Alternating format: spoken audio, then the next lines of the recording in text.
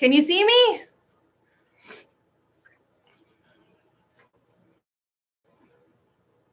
I think so. All right. Oh, what a fun morning. How are you guys doing? All right today? All right. So I'm experimenting. I'm so excited because even though the Great Lakes Science Center is closed for the health and wellness of the staff, you guys, and all of our partners, that does not mean that the fun and learning have to stop. And let me tell you, I have had quite a learning experience this morning. So for those of you that are watching live, hi, I am still trying to figure out how to comment. So make sure that you check back every day at 10:30 because 10:30 in the morning, every day, we're going to upload new live videos, interactive experiences, and challenge for you to do at home.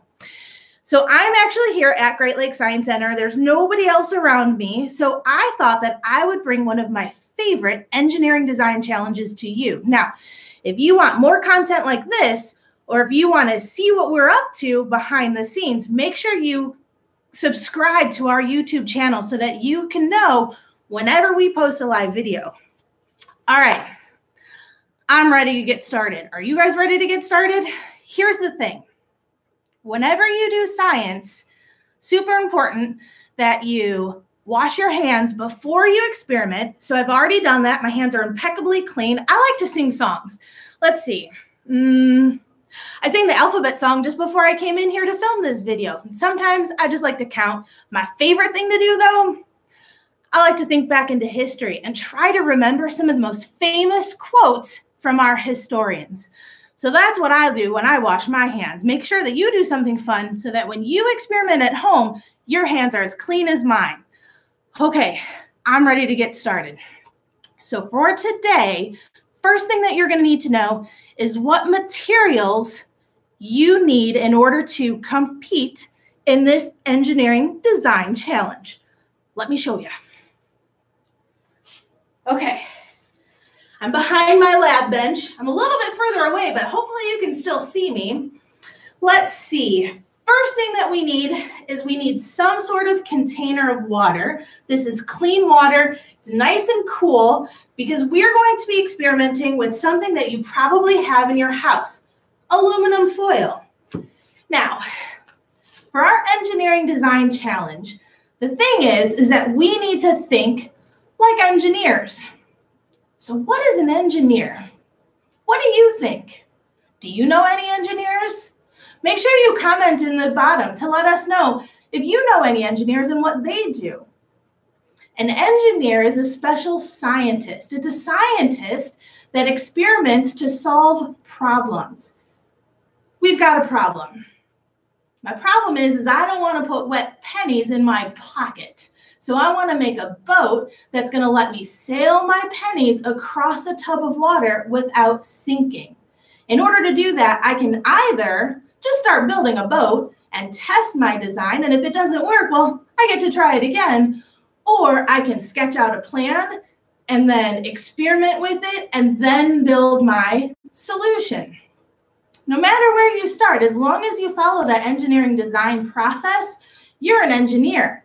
So we already have our tub of water. We know what we're trying to save, my bucket of pennies.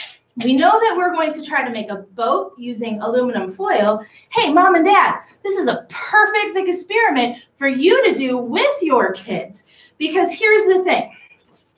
We also are going to potentially be using some scissors. So if you are younger, make sure you have your adult permission to use the aluminum foil as well as to use the scissors.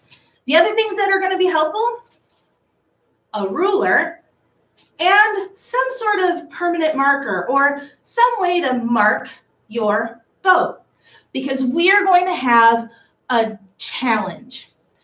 I'm going to build a boat and then I want you to build a boat at home and we're going to see whose boat can hold the most pennies. In order to do that, we need to make sure that our experiments are nice and fair. So everybody's going to use the same size aluminum foil. You want to measure 12 inches by 12 inches or 1 foot square of aluminum foil like I've done here. So let's cut another one. So we're going to measure 12 inches out and mark it. And then again, and then draw a line. And then we're going to cut it out.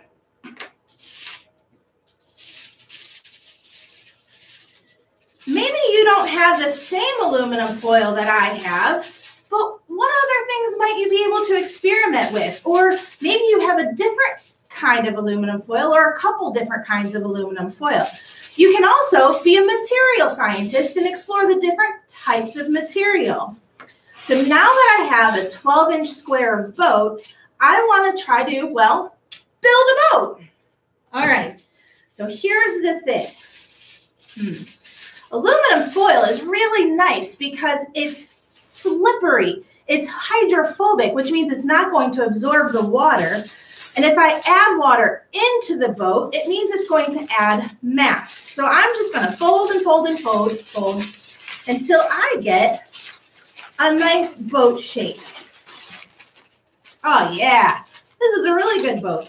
Hey, are you building one at home with me? Or maybe you have to get your materials. That's okay. We still really want to see what you design at home and how well your boat floats. All right. Hey, that's a pretty cool boat. What do you guys think? Does it look like a boat?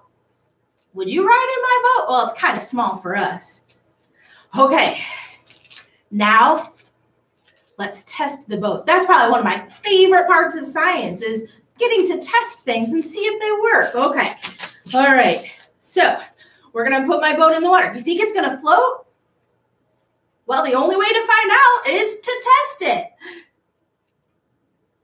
And it does. I don't know if you can see that, but my boat is floating in the water. Now, the thing with buoyancy, or when things float, is there's a couple of different forces acting upon them.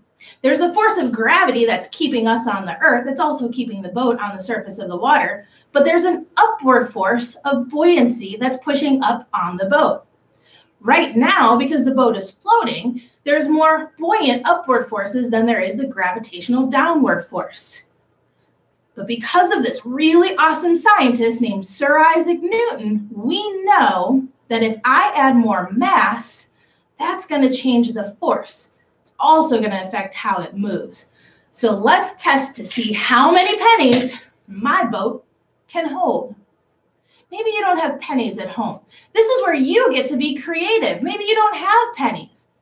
Can you float Lego bricks? Or maybe you have marbles or Matchbox cars. Or you tell us, what do you get to float in your boat? For our experiment, so that I can see how my boat design compares to your boat design, we're going to use pennies because they're the same shape, size, and mass. All right, let's get started. I think that my boat's going to be able to hold a lot of pennies. There's 2, 3, 4. Oh, let's do it in 3, 7. That's 9. It's still floating. Oh, let's just add a whole bunch of them and see how many we can get. Do you think I can get the whole tub? Starting to get lower in the water. I don't know. I'm going to add them slowly now, one at a time. Balancing the weight distribution is also going to help my boat float. Now, if I put all that weight, all that mass in the front of the boat, it might sink a little bit more quickly, especially if we got water in there. So now I'm going to slow down and see, uh-oh, I see water in my boat. But it's still floating. That means that those forces are still pretty well balanced.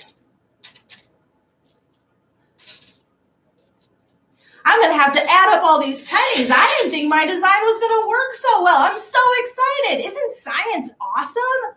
Wow. I thought maybe I'd get to hold 10 pennies. But you know what? Even if I only got to hold 10 pennies, I'd probably try it again. Because that's what's so fun about science is maybe it works. Maybe you get to try something different. If it doesn't work, you know what we call? Who sank the boat? All right. Well, I know that I was able to hold a lot of pennies. I have another boat design here, and I want to know what you think. Do you think that if I repeated this experiment with this boat, that I'd be able to hold more pennies? or fewer pennies? Guess we're going to have to tune in later to find out. So now don't forget, I want to know what you are doing at home to keep science part of your everyday routine, because you are a scientist every single solitary day. For today's challenge, we are making boats. So make sure that you get your adult or chaperone, gather all of your supplies, test your design, and then share it with us. Let us know. Show us your boat. Make sure that you tag us. Subscribe to our channel, because we're going to have so much more fun every morning at 10:30 a.m. Make sure you drop your comments down below. If there's something that you want to see, let us know, because just like I was experimenting with my boat design, we're experimenting with this new Curiosity Corner Live channel.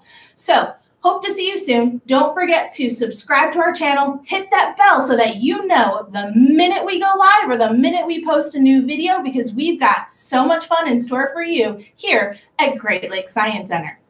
As always, stay curious. See you next time.